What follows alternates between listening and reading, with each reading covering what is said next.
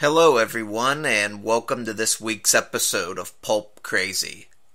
I'm your host, Jason Aiken. After taking a bit of a break to recharge my batteries, Pulp Crazy has returned with a new episode devoted to Fritz Leiber's Fafhrd and the Grey Mouser. I'll be discussing the fourth book in the series, Swords Against Wizardry. This is a collection of short fiction of varying length. ISFDB categorizes Stardock and the Lords of Quermal as novellas, with In the Witch's Tent and The Two Best Thieves in Lankmar as short stories. Like all of the Fafhrd and Grey Mouser tales, I listened to these via Audible, and I highly recommend the Audible audiobook editions, narrated by Jonathan Davis, with introductions by Neil Gaiman, and music by Michael Whalen.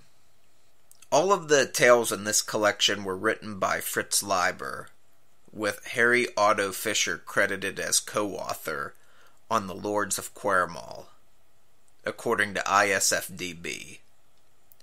For those interested in learning more about Harry Otto Fisher's involvement in the creation of Fafhrd and the Grey Mouser, I highly recommend reading Leiber's essay, Fafhrd and Me, which I'll link to in the show notes.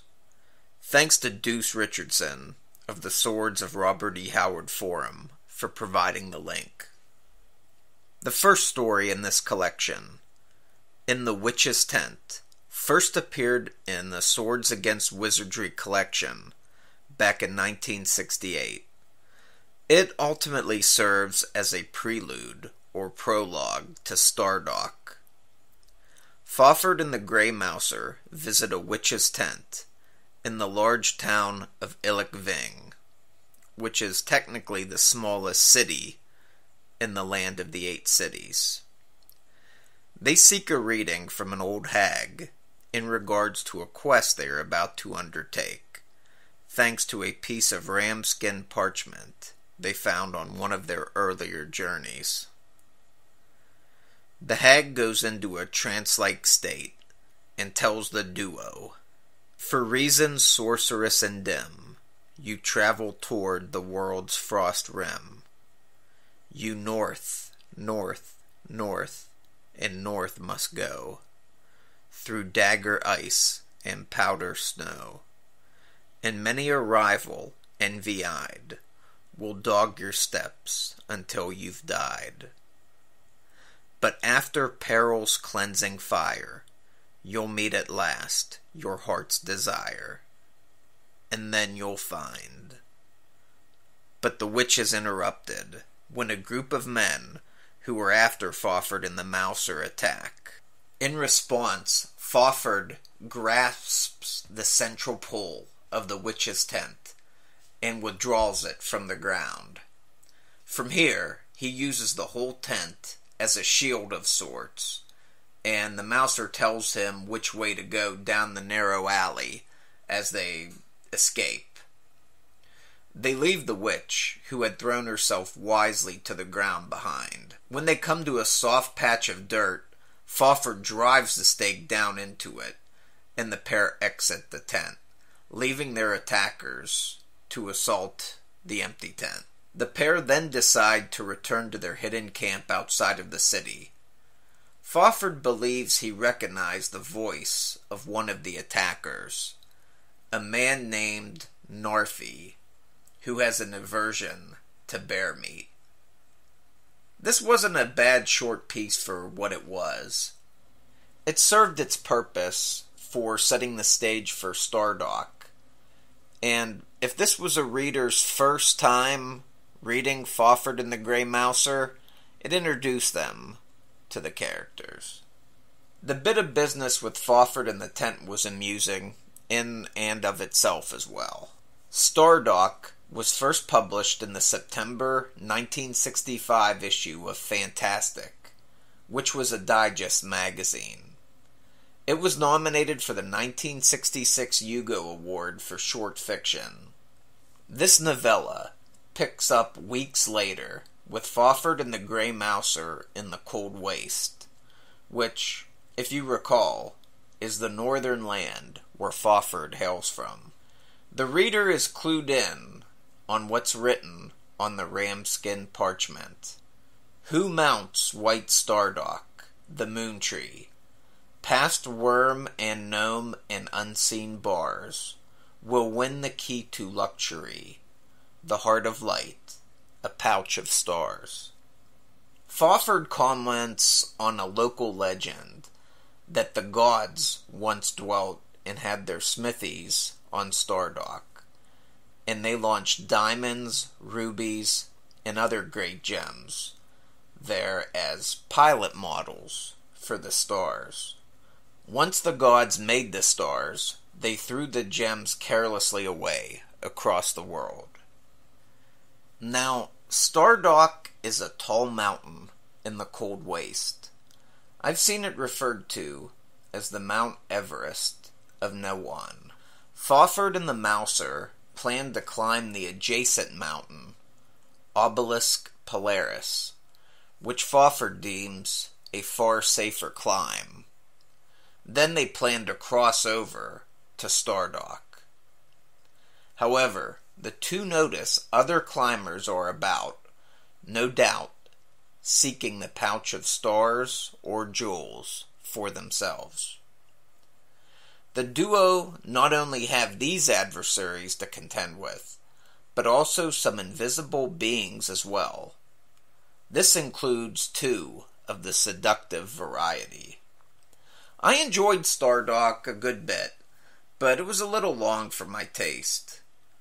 I thought Leiber did a good job bringing in the science fiction elements into this sword and sorcery tale, though. Not to mention the twist regarding the true purpose behind the ramskin parchment, which was pretty creative. The invisible folk introduced in this story will come into play again during the 5th collection, Swords and Ice Magic. The Two Best Thieves in Lankhmar was first published in the August 1968 issue of Fantastic, which again was a digest magazine. This is one of those stories where Fafhrd and the Grey Mouser part ways, and it's set shortly after their return from Stardock. They attempt to sell the unique loot they obtained during their journey to two different fences. The Mouser attempts to sell his share to Ogo the Blind, while Fafhrd attempts to sell his to Nemia of the Dusk. It's a fairly solid story, and as you can guess from the title, it's set in the city of Lankhmar.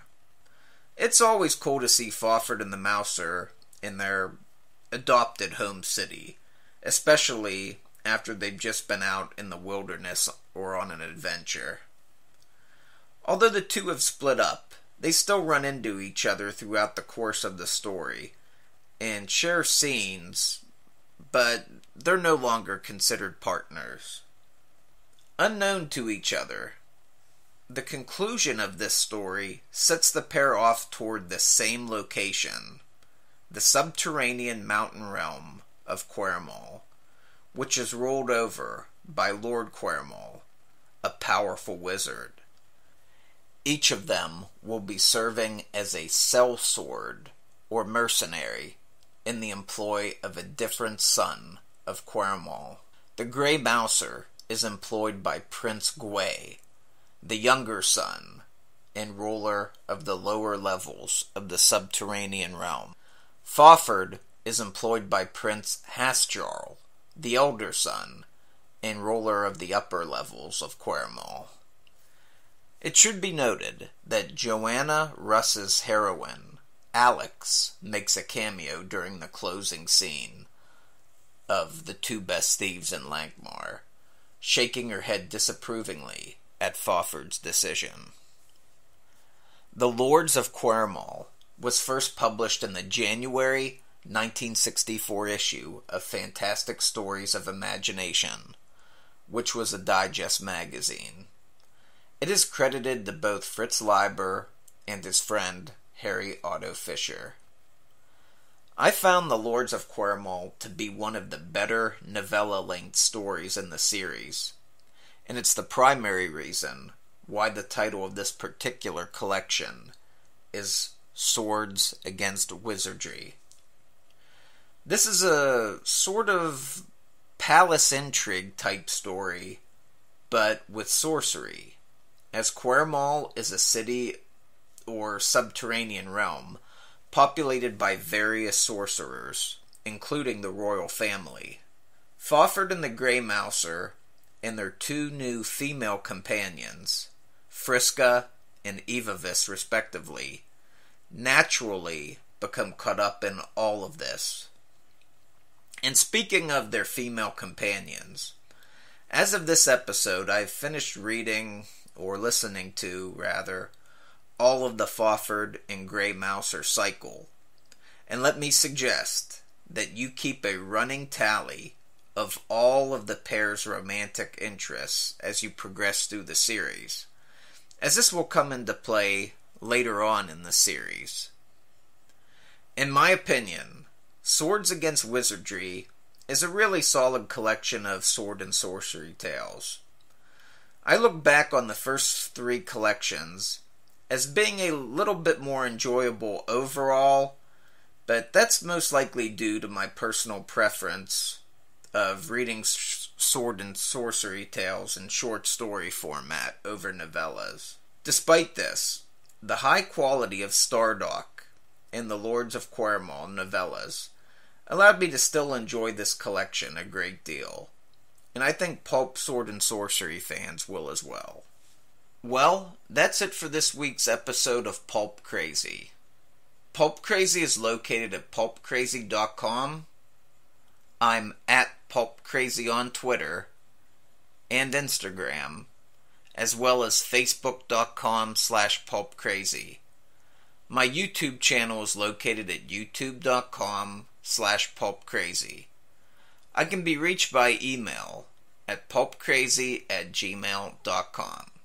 Thanks for watching, and I'll see you next time.